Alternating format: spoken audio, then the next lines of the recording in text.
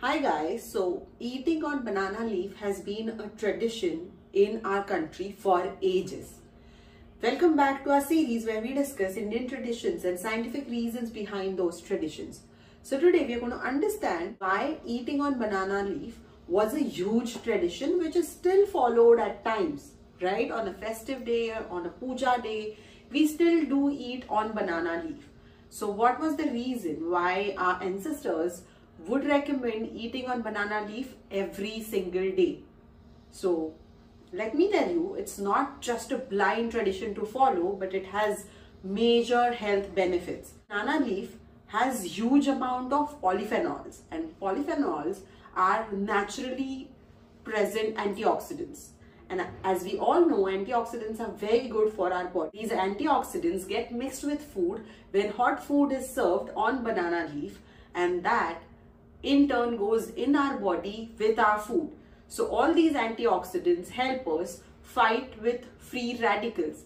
They protect our internal organs and reduce aging. Banana leaf is also rich in polyphenol dioxidase, and that, my friends, help in fighting or curing Parkinson's disease.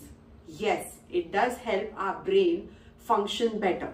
Eating on banana leaf also has a lot of antibacterial benefits, and these enzymes get absorbed in food and go in our body as we eat food from banana leaf. So that is how it helps keeping our body stronger, away from bacteria, and helps and aids into digestive process. So food digestion becomes better, bacteria are kept away, and aging is slowed down. Aren't there too many benefits just for eating from banana leaf? I think that's a great practice to follow, and we all now can practice it more alertly and knowing the reason behind use of this banana leaf. I'll see you next week with another Indian tradition and scientific reason behind that Indian tradition. Thank you.